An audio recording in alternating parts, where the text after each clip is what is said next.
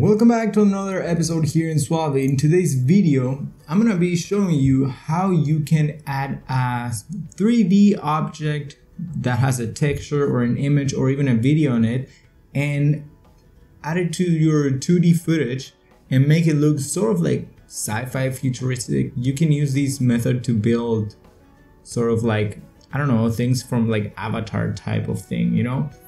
But okay, yeah, in these examples, there's a few few things that are not perfect because these requires a lot of GPU power and my laptop doesn't have enough for it. So while I was making these, it crashed so many times. But yeah, so I'm gonna try to show you, there's like different methods that you can use. For example, all of these methods have a tracker on a certain point. Let me show you this fusion composition. This fusion composition has a tracker right here, and it was hard because the video is actually just rotating. So it was hard to like find an actual spot that was seen from every angle as the camera moved, right? So I tried my best to adjust it to a certain point in here so then the actual 3D object can follow it. But another method or another way that you can do that is by having your object, and this object is also moving, so it adds a little bit more to the effect. But if you have a camera, then you will see that the camera it's actually moving around the object. So you can use this method also to try to replicate the same camera movement that let's see if it gets on there, to try to replicate that same camera movement as this video right here.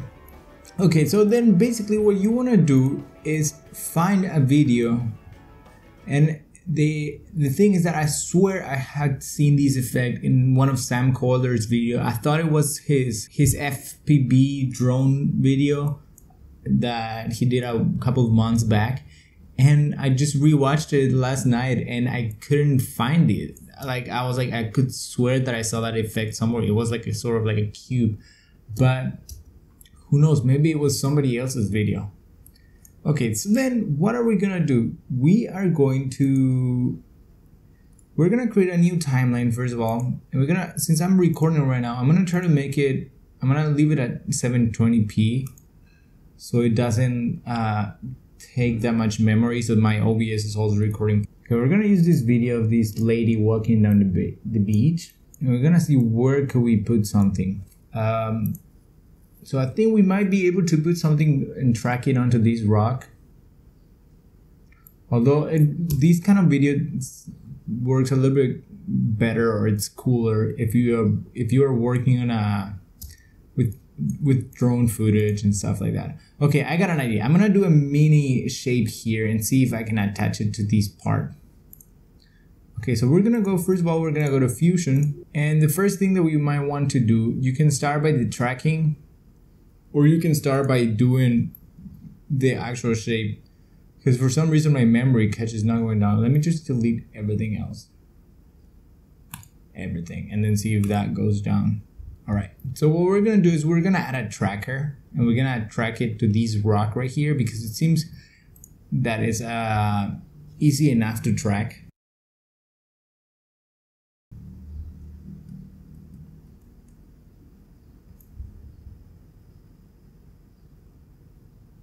And you also, when you're tracking, you wanna make sure that it's easier to track if there's a big difference of pixels, like right here. If there was a lot more darkness in here that was similar to the rock color, it might have not worked as well. Okay, so we're gonna track that rock right here, and you can pretty much use any 3D shape. So for this one, I'm gonna try to see if I can add a cone and see if I can make a cone come out of here. And I'm gonna try to add this image right here. And this image, as you could see in the first video, it was see-through, like you could see it through it, and you can see the back part, and that also sells the effect a little bit more. And the way that I did that was I just went to GIMP, because I'm trying to do these all with like showing in a way that it doesn't require you to buy anything. And then that, all right, our tracker just went crazy right here. So we're gonna stop it there and see what happened. Oh, it's because of the thing disappeared. So how are we gonna do if the thing disappears? Right, doesn't matter. We're gonna cut it right here, so we don't have to go all the way there. Right, so then after we have that, we want to create our 3D shape. For that, we're gonna create a 3D render first, and then we're gonna press 2 on it. We're gonna create a merge, and we're also gonna create a 3D object connected to that merge node. And then we're gonna choose the shape that we want. So we're gonna put the cylinder here. Then we can adjust the things, seeing it in a 3D. That's a cylinder. And let's see this cone. I like this cone. We're gonna try with that one. Gonna make it a little bit shorter. And like that. And I'm gonna rotate it. So where is it? Oh, right here. Not that one. I'm gonna rotate it with the X. I'm gonna put -180. Doesn't really matter. And after I have that, I can add the image. We're gonna just add the same image. You can also add videos to these, so that actually makes the whole thing even cooler. You can use those as like if your shape is in the middle of a landscape or whatever, and it has the next video, you can make your camera sort of like zoom into it and then kind of jump into that one. That would be a cool effect. Okay, so then when we have that, we can create a little bit, we're gonna try to animate it and make a little bit of a rotation on it. So this Y is what's gonna rotate, and we're gonna make it rotate. Let's make a full 360 or 300. Let's see if that works. So it slowly moves. And then after that, we first have to go to the tracker and press here. And on the operation selection part, you press match move. So that's gonna make this whole thing match the move of the tracker, sort of like follow it. Right now you can see how that moves. So right now the shape is right there, so it's not really in position. What we want to do is we're gonna go and make it go backwards and adjust the position to be right on top of that rock. So let's see right now if then the thing follows it.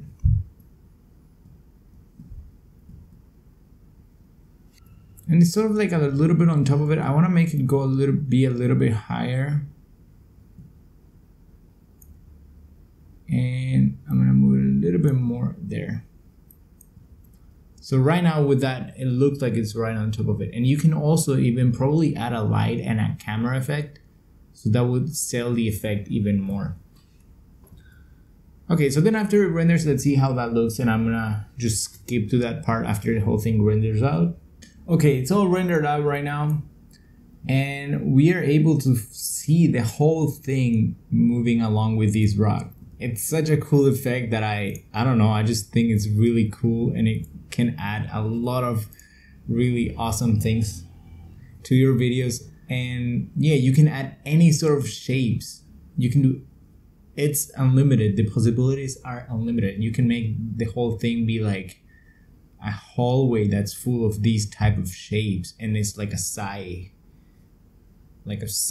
or sci-fi trip or whatever. I don't know. I just get excited about these cool things. And also maybe because of these colors, they are super cool. And yeah, so then once the whole thing renders out, it should be able to work well. Yeah. And it might have a little bit of jumps also here and there, but that's also up depending on how your tracker moves. If your tracker goes too crazy, you can adjust the tracking points. Like I'm gonna show you right now how I did it with the one that had the building moving around. I had to adjust all the trackers manually, and I'm gonna show you a fast video of that, a time lapse of that when I was fixing it, because it went crazy. But yeah, so that's pretty much the effect. And I don't know, I really like it. I think it's a cool thing. There's like a lot of cool things that could be done using these sort of like sort of effect. And I'm not making it go all the way because our tracker went crazy all here.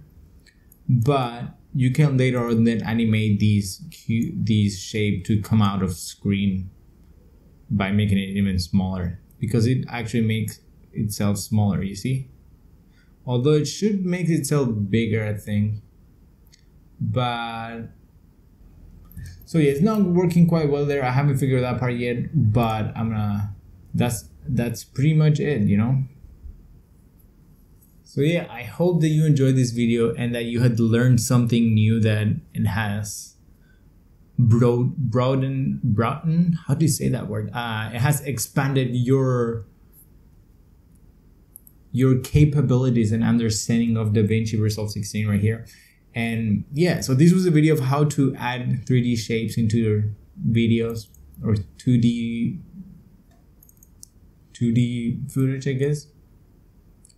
And yeah, I hope that you enjoyed this video and that you could replicate this effect and try it, and then also upload it and let me know, because I really want to see what you guys can do about it. Yeah, so that's pretty much it. If you like to do sort of like 3D stuff mixing with 2D, let me know down in the comments. Also, don't forget to like and subscribe if you want to watch more of these kind of videos, and let me know what kind of things would you like to see in the future. So yeah, I hope that you enjoyed this video, and I hope that I can see you in the next video that's coming out hopefully next Tuesday. But I will try to do that, and I'll see you next time here in SUALVI.